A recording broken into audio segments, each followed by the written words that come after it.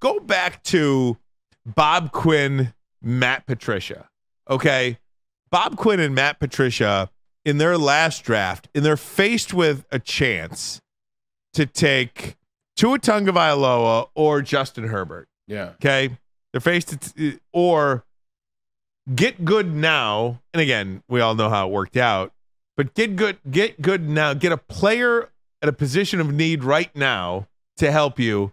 You get Jeff Okudah. That's how you get Jeff Okudah, right? He'll be catching strays for the rest of the time in Detroit. I guess my point is Bob Quinn and Matt Patricia were in win now mode. Yeah. A rookie quarterback behind Matthew Stafford was not going to help them ever. This is true. So when a coach and a general manager kind of have that mindset, and ultimately those two men lost their jobs over that decision.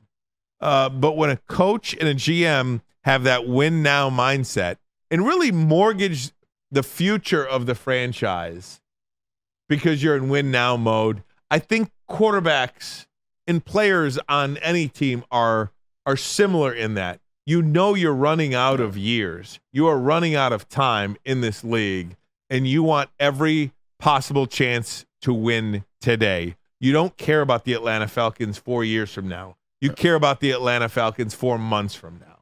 Quinn Tricia did a lot wrong. It's a lot that they got wrong, and they were escorted out of the Detroit city limits 100%, out of the state of Michigan, if you will. And I understand it. One thing I didn't necessarily punish them for or say this, that, and the third is hindsight on Jeff Okudah.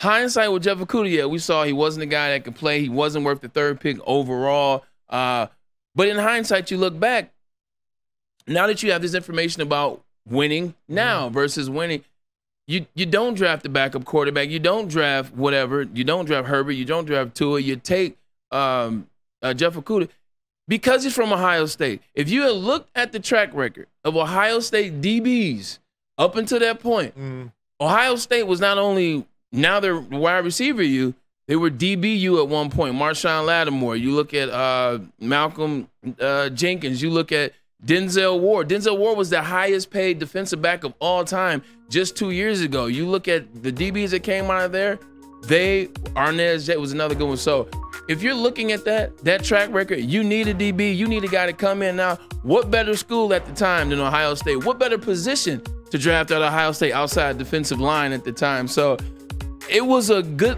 pick in thought. He just happened not to be the one.